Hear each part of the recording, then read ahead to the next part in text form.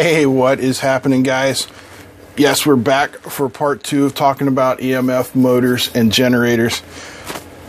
But before we get into it, I am blown away. The last video I posted, let me put this here, and then we'll zoom in so you guys can see this. You know, Big Clive's cinema sign. I didn't think much of it. It was just a cheap trinket I found in the dollar store. But guess who watched my video? The man himself. Big Clive watched my video and commented on it. I am so excited. I mean, I don't know why, but I am just honored that the man himself took the time to comment on my video. Thank you, Clive. Thank you very much. And then everybody else who posted about guys that I forgot. Yeah, I did. I forgot a lot. I watched Buddy at the radio shop. I watched Mr. Carlson. Although I believe he's Canadian too, not American. Geez, who else? 12-volt vids. Also, I think he's Canadian. And I don't know how I forgot Scott, the Deaf Palm. Yeah, so yeah, I mean, there's tons of great ones out there. I'm just saying there aren't that many American ones. Really, there aren't. Anyway, let's get back and talk about electromotive force, because it's something that I find really interesting, and it is a key to understanding electronics. So electromotive force, as we talked about before in the first video, is nothing more than a difference in potential. Think of it like gravity. You know, we talked about the battery, the positive end, the negative end, this difference here, that's the potential. And I can demonstrate that really simply here. We'll bring out our galvanometer,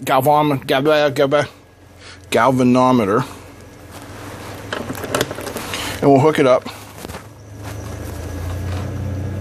And we'll bring in a relatively dead AAA battery.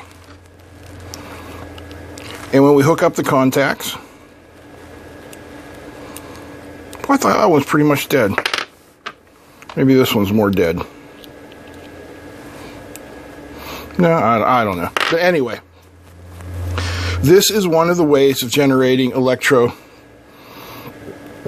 force. This is the chemical way. When I connect that, a chemical reaction occurs in the battery, and what it is doing is it is creating free electron flow. It is stripping electrons off of atoms so that they can flow through the wire.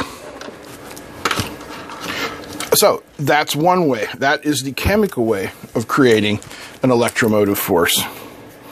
There is also the magnetic way, which we looked at in the first video, which we can talk about here real quick again. When a conductor, in this case a little piece of wire, breaks the magnetic lines of force, I mean, I know there's barely any movement, but trust me, there really is movement there. Then we get some EMF. Now, how can we make that stronger? Well, we can coil the wire so that it breaks the lines of force in more places than one. This battery's just really crap for that. But that is the magnetic way of creating an electromotive force. And we can create an EMF thermally as well. Here is a simple thermocouple. And if we apply some heat to it, it creates an EMF. Why does it create an EMF? Well, you have two dissimilar metals here. When we heat them, they heat at a different rate That creates a different potential and voltage, and that gives us our EMF. Simple, right? And here is probably a better demonstration of that, okay? So let's hook up our combination motor generator. Remember, any motor can be a generator when it is run in reverse. So, if I turn it and the contacts are actually touching, and put it on the other setting, there's a resistor in here to give you like 2 different settings when you're using this particular galvanometer. Okay, bring it in here now, and there you go. When I turn it one way, we get an EMF in that direction, and when I turn it the other way, we get an EMF in that direction. And it's basically the same thing. We have our magnet here, so this whole thing is magnetized, and here, so this is magnetized. We have our wire, in this case, a large coil of wires, going through there and breaking those electromagnetic lines of force. And when that happens, we get an electromotive force. Now, the way that this is going on here, and the reason we're getting, there we go. The reason we're getting DC is because of this device here, which is called a commutator. And you can see it is split 180 degrees out of phase, or at half a circle, basically. So when this rotor, this is the rotor and this is the stator, had to think there, my brain kind of froze up. When the rotor, ew, come on, why won't you focus today? Focus. How about this? Will you focus on my hand? There we go. So when the rotor moves through the magnetic fields, when it is breaking the most magnetic lines of force, it's creating the largest EMF. But when it is moving, you can see we have a north pole here and a south pole here. When it goes from one to the other, we're going to get an AC current. But we're not seeing an AC current on our galvanometer. We are seeing a DC current. And that is done by the commutator. Now, if we take a close look here at the commutator, will it focus? Focus? I guess that's all right. So let's take a close look here at the commutator. I'm looking for a pointer. A pointer. My kingdom for a pointer. How about you? You'll work. Okay. So this wire here, coming from one half of the rotor, is attached to this point of the stator. And we can show that with our meter set for continuity. So we'll test here. There you go. So let's see if I can get this all in the picture here. If I touch the commutator here and this wire, we have continuity. But if I touch this side of the commutator, stop moving, stop. If I touch this side of the commutator and the wire, now why the hell did that happen? What am I doing wrong here? My bad, I was just touching it in the wrong place. So if I touch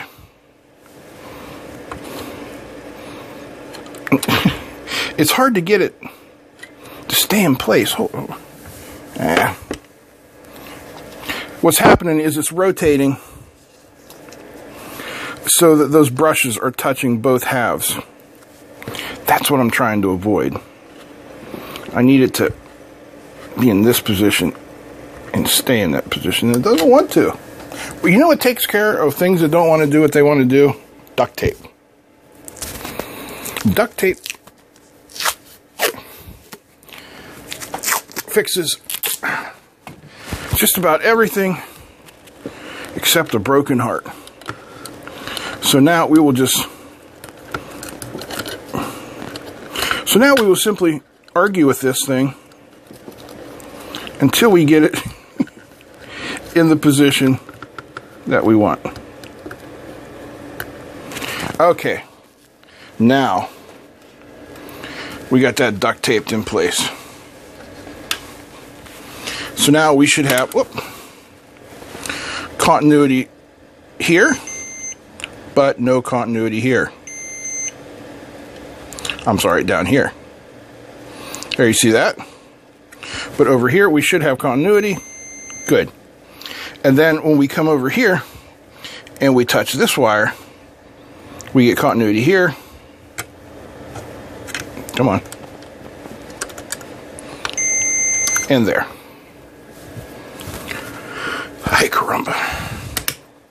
Anyway, what is happening here is it is switching which side gets the positive. So now I gotta take the duct tape off.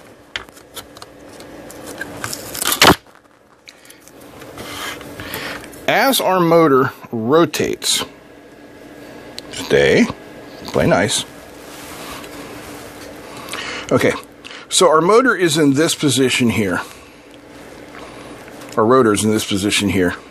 And we'll say that the blue wire is now the positive. So this side is the positive.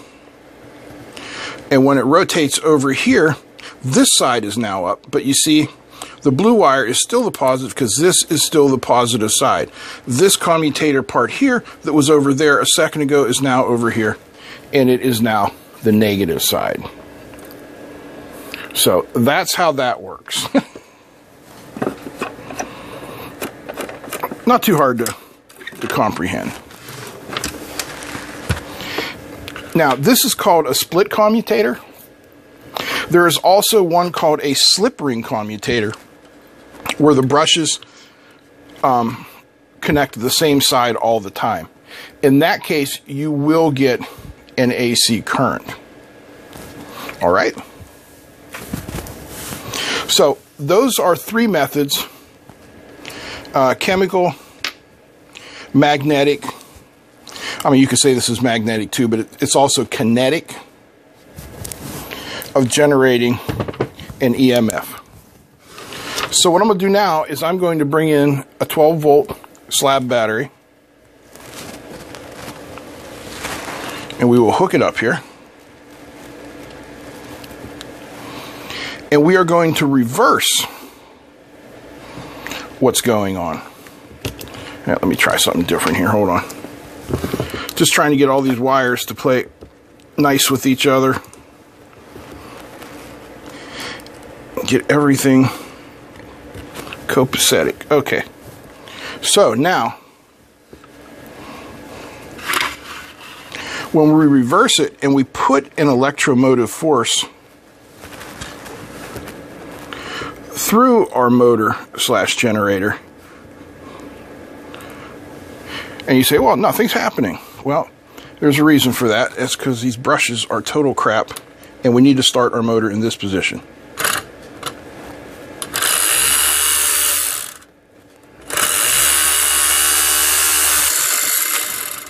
Pretty cool. That is the reverse of the EMF. Well, actually, it's instead of generating the EMF, we're using the EMF to generate kinetic energy. And that is about all I'm going to say about that for today. I hope you guys enjoyed this. If you have questions, post them down below. I'll do my best to answer them. And a lot of you other guys are coming in and answering questions too, and that is awesome. That's what we want. We want the community. So thanks for watching. Feel free to comment, share. Don't forget to subscribe. Big thanks to all of my patrons. Big thanks to you right there watching this video. You're who I do it for. That's it. I'm out. Peace.